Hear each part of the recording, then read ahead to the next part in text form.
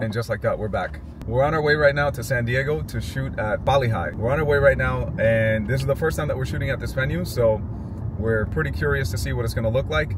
We did do a little bit of Googling just to kind of get familiar with what it looks like. So we have somewhat of an idea. Jeff is gonna start with the groom today to do some getting ready with the groomsmen. And then once they're done with that, they're gonna head over to the venue to scout around, look around, see where we're gonna do the first look.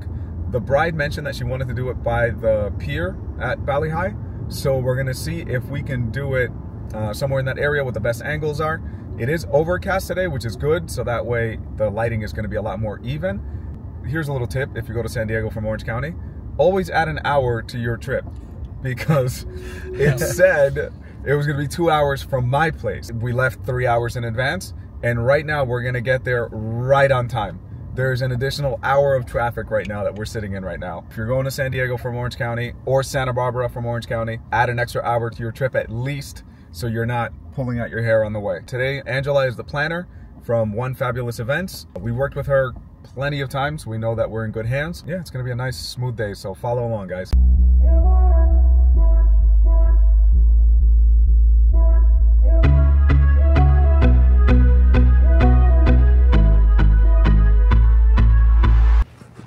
All right, so we just finished with the getting ready portion. It was pretty simple, nothing too crazy. Did a few details, did some candids, and then went straight to getting in the dress. Now we're heading over to the venue so we can get some first look, wedding party.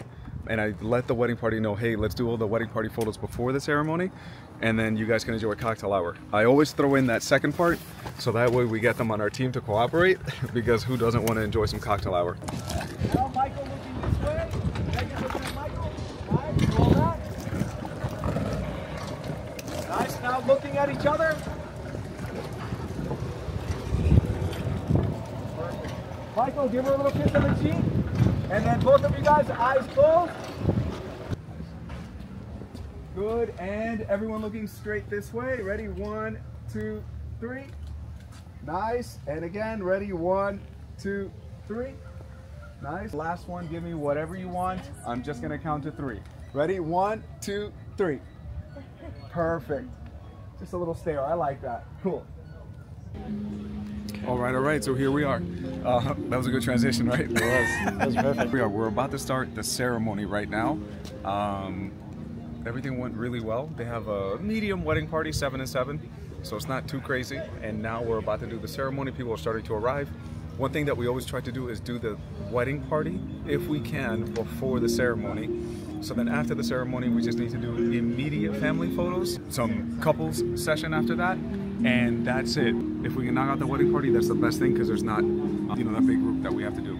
So first look, wedding party, done. Now we're moving on to ceremony. After that, we're gonna do some family, and then a little bit of more bride and groom, and then they can relax and enjoy their wedding. Then we just are flies on the wall and capture whatever is going on.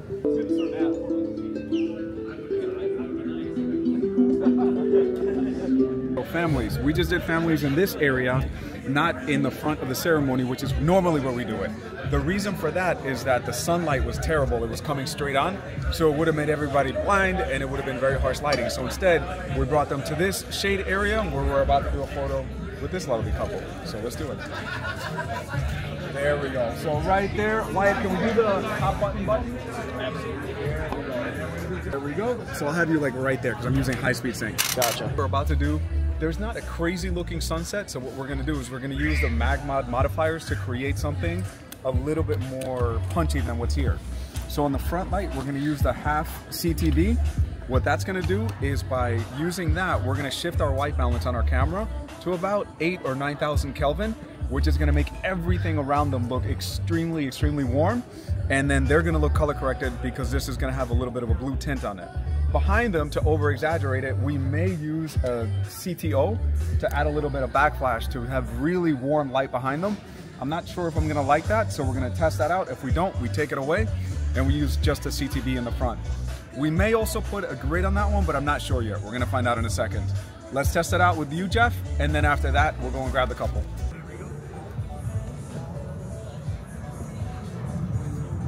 And actually, you know what, guys? We're gonna have to even go higher in post, because even at 9,900 Kelvin, it's not it's not warm enough. You still look blue. So in post, we're gonna have to raise it to like 14,000 and it's gonna look super orange around them. Let me just see how I like the backlight, because that I'm not completely sold on, but let's see. Yeah, I like the backlight. It just adds a little bit on the floor. Can you go and grab them? Tell them it's gonna be 2 seconds. Yep. Thank you. Even though we're shooting it at the highest white balance that the camera will allow me, which is 9900, in post, we're gonna raise it even more because it doesn't let us go further than that.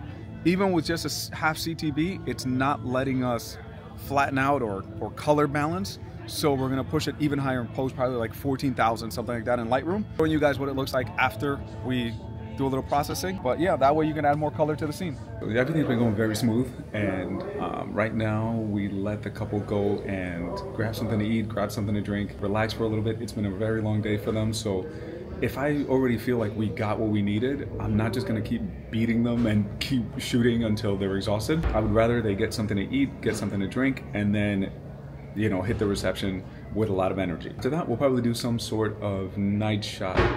No, we definitely will. We will definitely do a night shot sometime in the evening and then say goodnight and then let them party the rest of the night away. Sometimes we work with videographers that we worked with in the past. Sometimes we work with Sergio, who we recommend. Today, we got Wyatt in the house. So, so Wyatt, we just met today, actually. He's the bride's cousin, right? Yes. Angela told us that he was going to be recording, shadowing us and all that. I thought it was going to be somebody with a little rebel, no offense, everybody. And I thought, but then he shows up and he's got this full rig, and I'm like, all right, he's not messing around. So we've been having an awesome time. Yeah, let me just tell you, Elmer has been, the whole team are amazing people. If you don't have a wedding photographer and you're in the San Diego area, book them. All right, hold on, I gotta pay you now. No, don't play around. Get the best, okay? They're here. That means a lot. I didn't tell him to say that. They're here. Get them, okay? And you know what? I'll fly out from North Carolina. Get the best team. You're damn right. Yeah, you're damn right. Right now, cocktail hour is happening. During cocktail hour, one thing that we like to do is have our second photographers go around, do group photos of people, getting them together, getting candids, doing details, all that stuff. So while we do family photos, while we do more wedding party photos, if need be, while we do more bride and groom photos, our second photographer is doing all the candids and all the things that we can't get because it's happening at the same time. Escobar, and I'm going to be doing a little how-to shoot on today's wedding. So first off, we're going to take our professional photographer here, Julio, and yeah, we're going to make some pot fire. That's right. So we were asking the DJ right now about if they can have our speakers for the speeches stand next to the bride and groom. The reason that we like doing that is because sometimes some DJs might have speaker on the dance floor, bride and groom obviously sitting at the head table, and now you got to go back and forth to get reactions. You know, with two photographers, yes, it's a little bit easier, but with video, now you're setting up for two different angles. So instead, by having them all in one direction, it's just easier to shoot one angle, and you don't have to constantly keep resetting your lighting.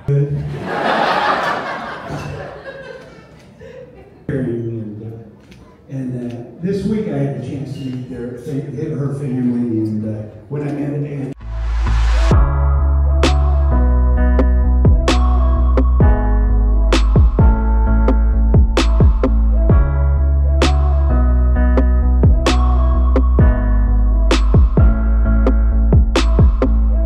For this shot, we're gonna set up with two flashes. One of them's gonna be in the back, nothing on it. One of them's gonna be in the front with just a mag grid, so that way it narrows down the flash quite a bit so it doesn't spread all over the place. The idea behind this is just to get a spotlight on them and a little backlight so it lights up, you know, so they come out of the background so they're not so dark around them. And then I'm gonna shoot through the bush over here. I saw the light right there, which is gonna give me a little extra color in the foreground. So that's gonna give me color, and then by being on daylight white balance, everything is gonna look really, really warm. So that's the idea behind this. That light is gonna look almost orange, as far as I know, because of the white balance shift. So with daylight, everything is gonna look very warm, except for what gets hit by a flash.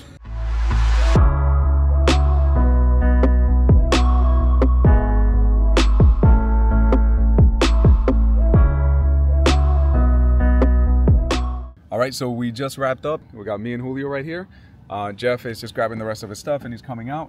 One thing that we do at the end of the night is we always exchange cards. So I'm gonna take one of Jeff's cards, he's gonna take one of my cards, and that way we both have a full backup of the full wedding at separate computers. I actually go an extra step and I don't format these cards until this wedding has been delivered to our couples. You don't have to do that, but I think it does help to kind of put you at ease in case anything happens to the drives.